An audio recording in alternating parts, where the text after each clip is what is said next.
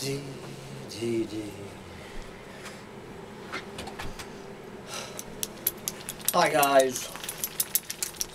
Imagine that, another gray, gloomy,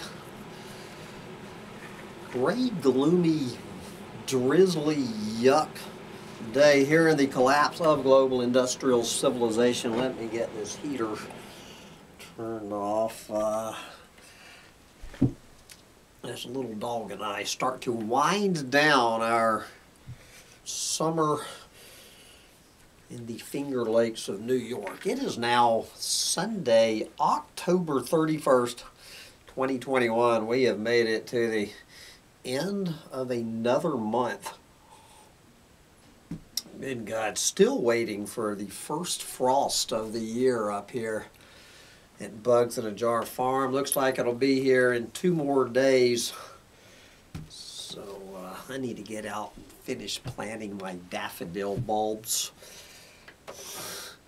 before Jack Frost gets here. But since it is Sunday, it is time for my Doomsday Sermon, and I don't know, I'm a little torn about this. I was going to include this since I was quoting all these 90-something-year-old hopium addicts yesterday. I was going to include some quotes from this. This is not an essay, this is actually an interview with Noam Chomsky. Noam Chomsky, one of my former heroes, and he still is. Old Noam is still one of my heroes. He was actually being a little more of a doomer during the Trump years. Donald Trump really brought out the doomer in in Noam. But now that Donald is at least back in the shadows for a couple of years, Noam not quite the doomer he was a couple of years ago, but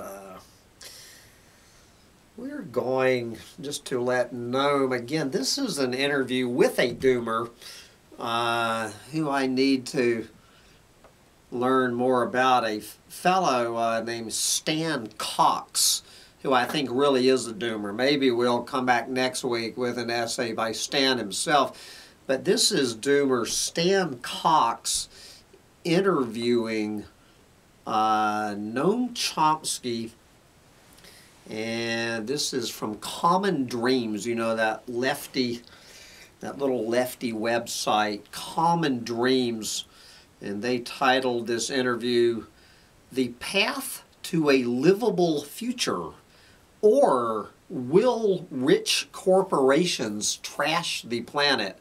I think we all know the question. Will rich corporations trash the planet? Rich corporations were trashing the planet. Wasn't it a rich corporation that sent Christopher Columbus over here back in 1492? I'm pretty sure it was a rich corporation, you know, in cahoots with the Catholic Church, no doubt. In 1492, Miguel Cervantes was talking about, you know, alluding to rich corporations trashing the planet when he wrote Don Quixote in 1505. Will rich corporations trash the planet? There you go. Anyway, let's find out, does Noam Chomsky believe we are on the path to a livable future, or does Brother Noam think that rich corporations will trash the planet? So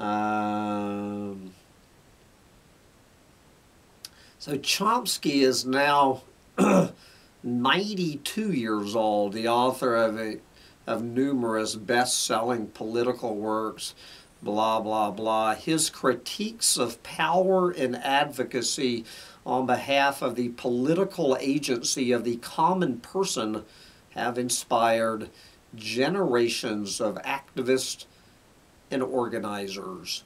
Okay, but we all know who Noam is. Let's We're going to start off. This is how Stan launched off this interview. Of course, this has been edited somewhat for, to get all the uhs and you knows out.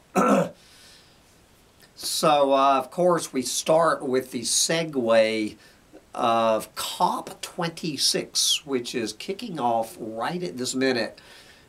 So Stan asked Noam, most of the nations that will be meeting for the, for COP26 have made emissions reduction pledges. For the most part, those pledges are wildly inadequate. What principles do you think should guide the effort to prevent climate catastrophe? And this is what the 92-year-old Noam has to say. Take it away, Noam. The initiators of the Paris Agreement intended to have a binding treaty, most not voluntary agreements, but there was an impediment. It's called the Republican Party. It was clear that the Republican Party would never accept any binding commitments. The Republican organization, which has lost any pretense of being a normal political party, is almost solely dedicated to the welfare of the super rich and the corporate sector and cares absolutely nothing about the population of the future of the world. The Republican organization would never have accepted a treaty.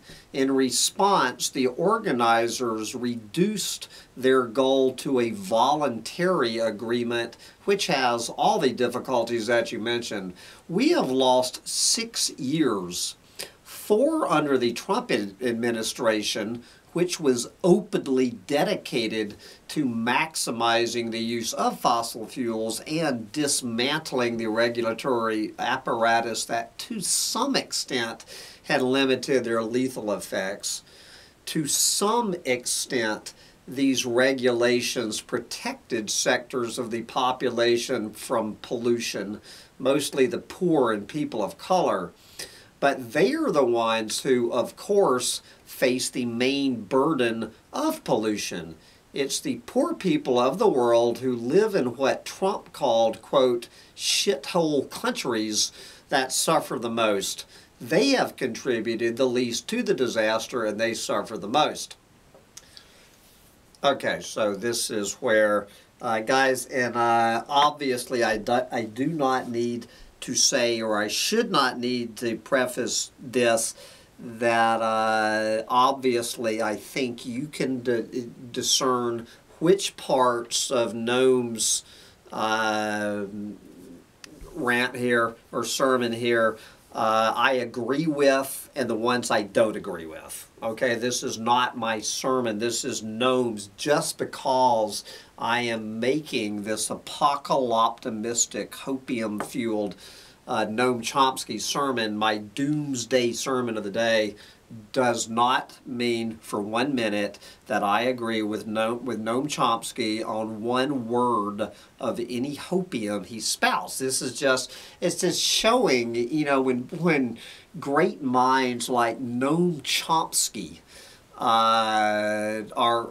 still refusing to wake up and smell the coffee, as Ann Landers would say. I'm just using this as an example of, what lefties, the lefties are, anyway, I think I made my point.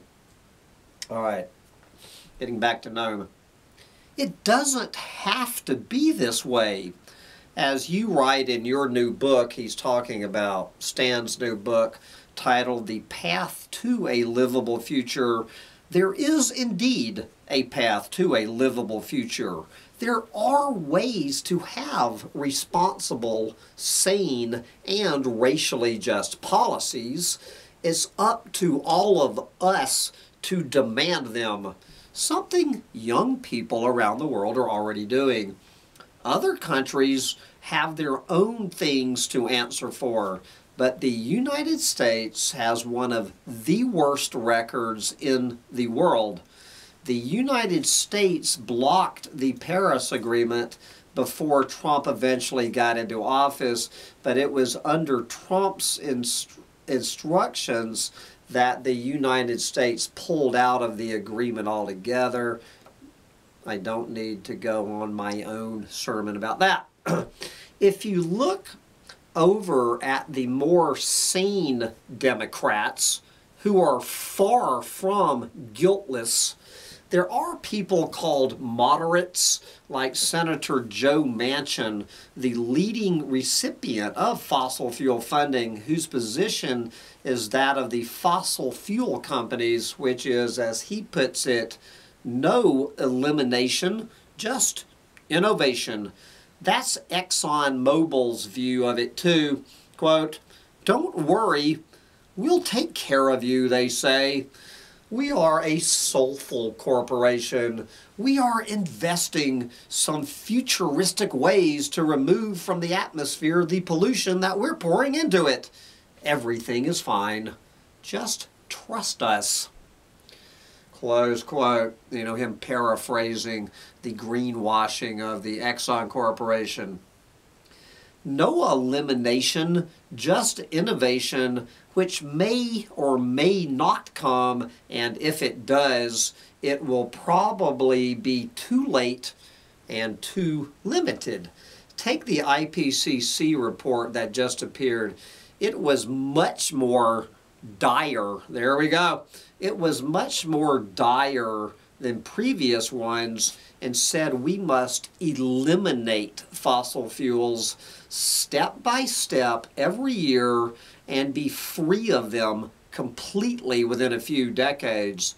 A few days after that report was released, Joe Biden issued a plea to the OPEC oil cartel to increase oil production, which would lower gas prices in the United States and improve his position with the population. There was immediate euphoria in the petroleum journals. There is a lot of profit to be made, but at what expense?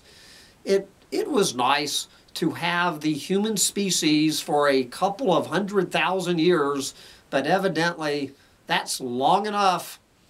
Why should we break the record? Why organize for a just future for all when we can trash the planet, helping rich corporations get richer? Okay. Then we get back. This is Stan's next question.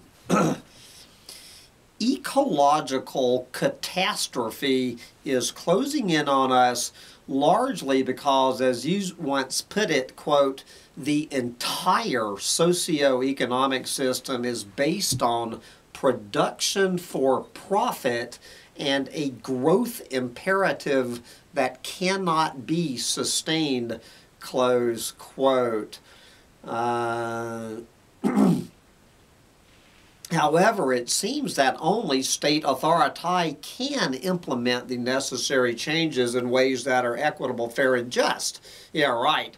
Given the emergency we face, do you think that the U.S. government would be able to justify imposing national resource constraints like rules for resource allocation or fair share rationing, policies that would necessarily limit the freedom of local communities and individuals in their material lives? This is a long way of saying, will the U.S. government make gas prices keep rising? Yeah, right. Back to Noam. Well, we have to face some realities. I would like to see a move towards a more free and just society, production for need rather than production for profit, working people able to control their own lives instead of subordinating themselves to masters for almost their entire waking life. The time required for succeeding at such efforts is simply too great for addressing this crisis. That means we need to solve this within the framework of existing institutions, which can be ameliorated. Yes, existing institutions can be ameliorated. We shall see now. The economic system of the last 40 years has been particularly destructive. It has inflicted a major assault on most of the population, resulting in a huge growth in inequality and attacks on democracy and the environment. A livable future is possible. We don't have to live in a system in which the tax rules have been changed so that billionaires pay lower rates than working people. We don't have to live in a form of state capitalism in which the lower 90% of income earners have been robbed of approximately $50 trillion for the benefit of a fraction of the 1%. That is the estimate of the Rand Corporation, a serious underestimate if we look at other devices that have been used. There are ways of reforming the existing system within basically the same framework of institutions. I think they ought to change, but it would have to be over a longer time scale. Well, which is it? The question is, according to Noam Chomsky, can we prevent climate catastrophe within the framework of less savage state capitalist institutions? And again, everyone knows my answer to that question, or I would not have a channel called Collapse Chronicles, but this is Noam's answer to his own question.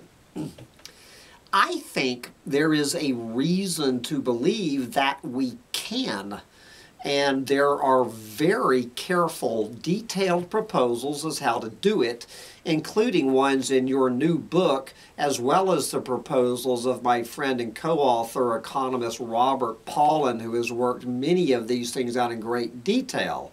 Jeffrey Sachs, another fine economist, using somewhat different models, has come to pretty much the same conclusion.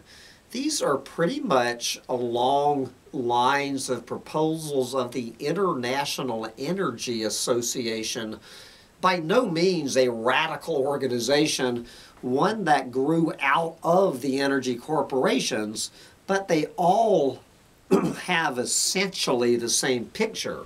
There is, in fact, even a congressional resolution by AOC and Ed Markey which outlines proposals that are close to this, and I think it is all within the range of feasibility.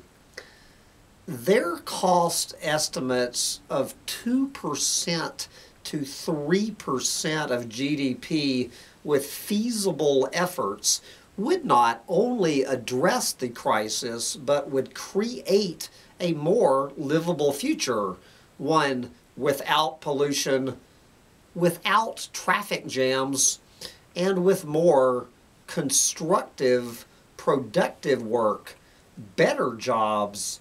All of this is possible. So obviously it goes without saying that Noam Chomsky and AOC run in the same circle. I assure you AOC is a major fan of Noam Chomsky, and it's no surprise that you will see Noam Chomsky cheering on AOC in his comments. Anyway, But now he swings back to reality. But there are serious barriers. How about the serious barriers? The fossil fuel industries, number one. The banks, the banksters behind it all, number two. The fossil fuel industries and the banks that support them.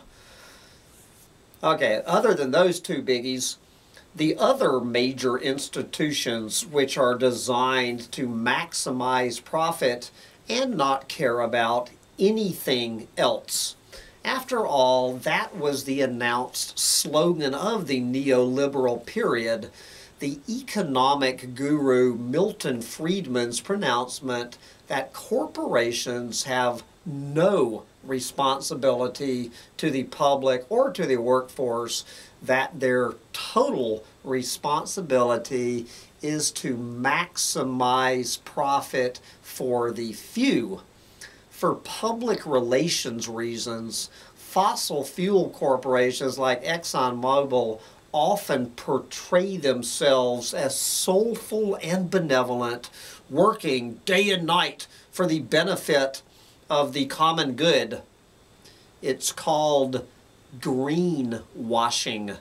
There's a few other terms for it other than greenwashing. That is the most polite term you can call. All right. So let's talk about some of the methods for saving the planet. So Stan now asked, no, some of the most widely discussed methods for capturing and removing carbon dioxide from the atmosphere would consume vast quantities of biomass produced on hundreds of millions or billions of acres, therefore threatening ecosystems and food production, largely in low-income, low-emissions nations. A group of ethicists and other scholars recently wrote that a core principle... anyway, guys, his questions are longer than Noam's answers. This is Noam's. Okay. Getting down to the question, two questions. Do you think that the world may be faced with more and more of this sort of exploitation as temperatures rise? And what do you think about these proposals for bioenergy and carbon capture? Bioenergy, we're talking biomass, we're talking cutting down forests to save the planet from fossil fuels. Noam Chomsky, this is his response to that question. It is totally immoral, but it is standard practice. Where does waste go? It doesn't go in your backyard. It goes to places like Somalia that can't protect themselves. The European Union, for example, has been dumping its atomic waste and other pollution off the coast of Somalia, harming the fishing areas and local industries. It is horrendous. The latest IPCC report calls for an end to fossil fuels. The hope is that we can avert the worst and reach a sustainable economy within a couple of decades. If we don't do that, we will reach irreversible tipping points, and the people most vulnerable will suffer first and most severely from the consequences. People living in the plains of Bangladesh, for example, where powerful cyclones cause extraordinary damage. People living in India, where the temperature can go over 120 degrees Fahrenheit in the summer. Many, many witness parts of the world becoming unlivable. There were recent reports by Israeli geoscientists condemning its government for not taking account of the effect of the policies they are pursuing including developing new gas fields in the Mediterranean. They developed an analysis that indicated that within a couple of decades, over the summer, the Mediterranean would be reaching the heat of a jacuzzi, and the low-lying plains would be inundated. People would still live in Jerusalem and Ramallah, but flooding would impact much of the population. Why not change course to prevent this? Okay. Okay, so looking at Stan's next question after his gobbledygook. All right, with these projections talking about the dire UN reports, with these projections, are economists seeking to gamble away the right of future generations to a decent life? This is Noam's answer to that question. We have no right to gamble with the lives of the people in South Asia, in Africa, or people in vulnerable communities here in the United States. You want to do analyses like that in your academic seminar? Okay, go ahead, but don't dare translate it into policy. Don't dare to do that. There is a striking difference between physicists and economists. Physicists don't say, hey, let's try an experiment that might destroy the world, because it would be interesting to see what would happen. But economists do that. On the basis of neoclassical theories, they instituted a major revolution in world affairs in the early 1980s that took off with Carter and accelerated with Reagan and Thatcher. Given the power of the U.S. compared with the rest of the world, the neoliberal assault, a major experiment in economic theory, had a devastating result. It didn't take a genius to figure that out. Their motto has been, government is the problem. Anyway, guys, once again, I see this rant is taking on its own life. Okay, well, I guess I'm getting close. Anyway, of course, let's wrap. I'm going to skip over a couple of paragraphs where he's talking about ancient history, you know, from the 1980s where everything went wrong. Anyway, we're going to wrap up with Stan's question. Noam Chomsky, where do you see hope? This is what I was going to read in yesterday's Hopium Roundup, but we're going to wrap up today's sermon with, this is where Noam Chomsky sees hope. Young people. There you go. In 2 words, the old fart sees hope in young people. In September, there was an international climate strike. Hundreds of thousands of young people came out to demand an end to environmental destruction.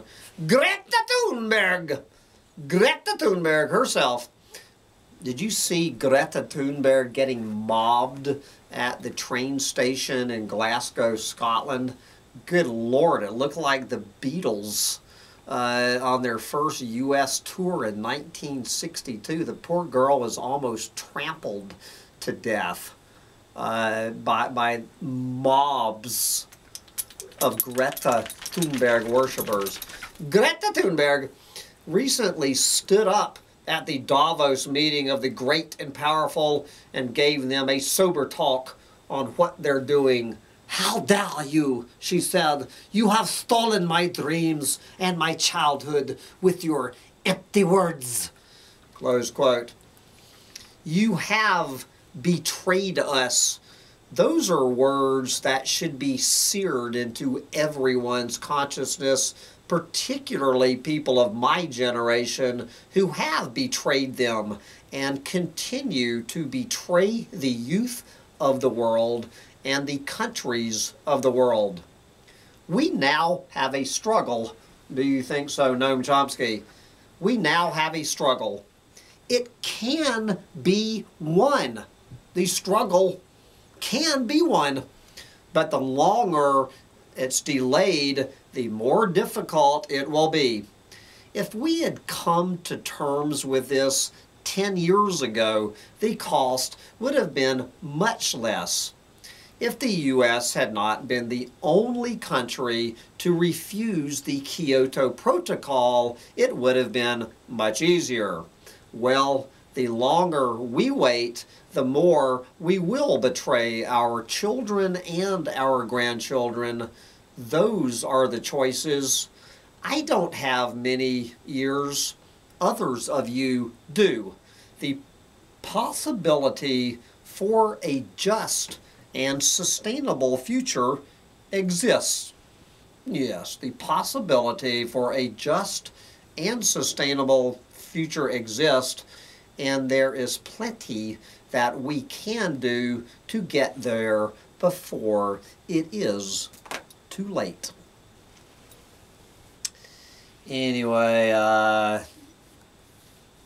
going to give him about a half of an amen, Brother Noam. Obviously, overpopulation never mentioned anywhere in that story. Clearly, he wasn't going to suggest on any level that the one thing that young people can do is not have children. And it's certainly, he's not going to suggest that any sustainable future on this planet will be one with a hell of a lot less than 8 billion humans on it, preferably 0 humans. But anyway, that is my sermon, not Noam Chomsky's. All right, did you survive the Noam Chomsky sermon, little dog, you little wiggle worm? So we are, well, I was off to plant some daffodils, but it looks like the rains are returning. Imagine that. Get out there and sustain your future while you still can. Bye, guys.